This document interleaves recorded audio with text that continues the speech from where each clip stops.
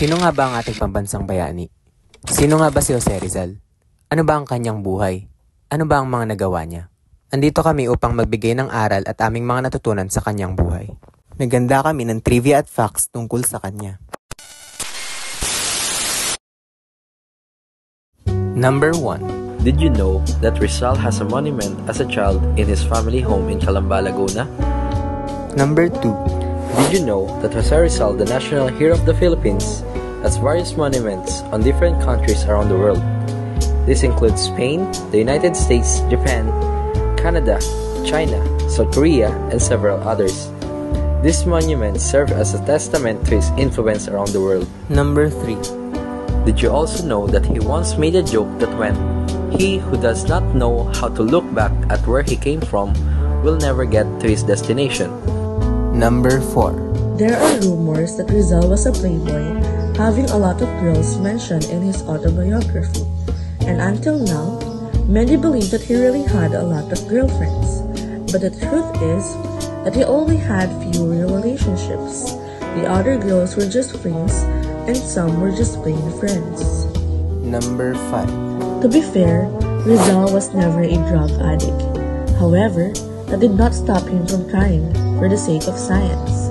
Number 6. Rizal had a third unfinished novel, known among historians as Makamisa. This unfinished work was started by Rizal in Hong Kong in 1892. Number 7. Did you know Pasiano Rizal, Jose Rizal's elder brother, played a pivotal role in Jose's life? He's not only served as a father figure but also instilled in Jose the importance of human liberty, justice, and good governance, using the unjust execution of the Gomburza as a lesson. Number 8. Did you know Jose Rizal had a diverse cultural heritage, including Malay, Chinese, Japanese, and Spanish roots? Number 9. Did you know the Rizal's family surname, Mercado, has an interesting origin? It was derived from their Chinese ancestral surname, Lampo. The Chinese surname was transformed into Mercado, which means market in Spanish. This name change reflects the family's independent spirit and their choice not to follow the typical money-making pursuits of Chinese immigrants during the Spanish colonial era. Number 10. In 1887, Rizal's first novel, No Limitang Here, Meaning Touch Me Not.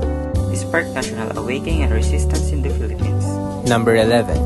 In 1891, he released El Filibusterismo, Meaning The Reign of Greed in English. a sequel to No Limitang Here, addressing social and political issues under Spanish colonial rule. Number 12. Rizal's farewell poem, Ni Ultimo Adios, Meaning My Last Farewell in English.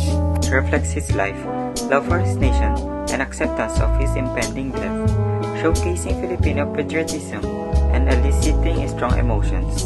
Number 13. Jose Rizal was widely featured in cigarette wrappers. Most of these wrappers, made with Art Deco or Art Nouveau designs, were produced in Binondo during the turn of the century. Number 14.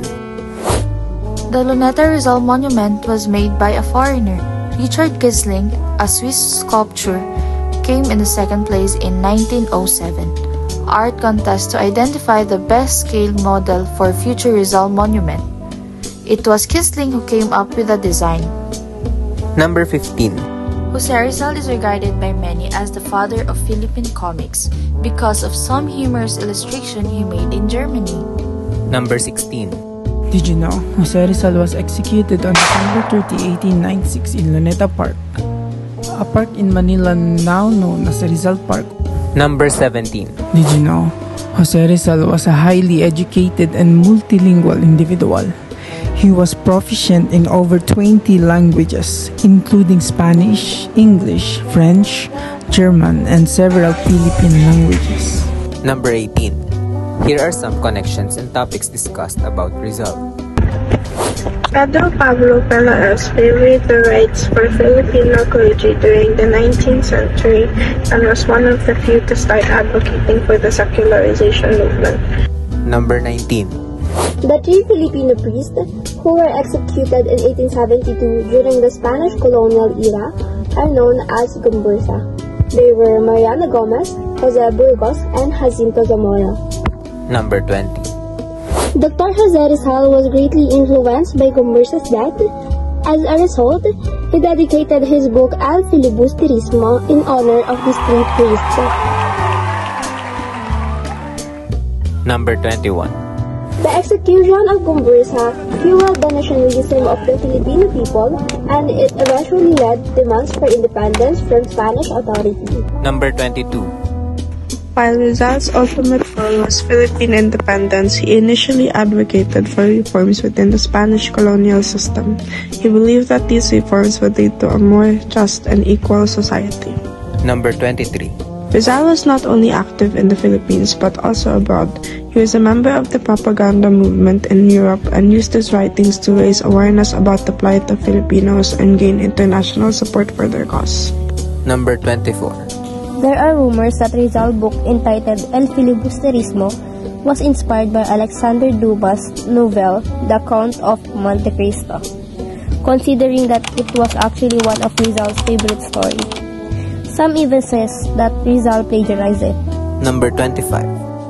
During his exile in Dapitan, he was able to establish a school where he had 20 pupils who were never asked to pay for tuition, but was required by Rizal to work for the community. During the class discussion, when his students couldn't answer his questions correctly, he would jokingly pinch his students. Number 26. On the night before his execution, Rizal placed unidentified papers in his pockets and shoes. He did this believing that after his execution, his body would be given to his family. Number 27. Rizal founded a civic organization called La Liga Filipina in 1892, which aimed to unite Filipinos and promote civic consciousness and reform. Number 28. Rizal gave education the same value as liberty. It means that education is something that every man needs to live. Without education, human is helpless as a bird inside a cage. Number 29. Rizal has various of talents beside being a writer. He is also a doctor, polymath, an artist, sculptor, poet, and a skilled fencer. And lastly, number 30. Did you know that he had a good sense of humor and often used satire in his writings to subtly criticize the Spanish colonial authorities? Consumatum est, everyone.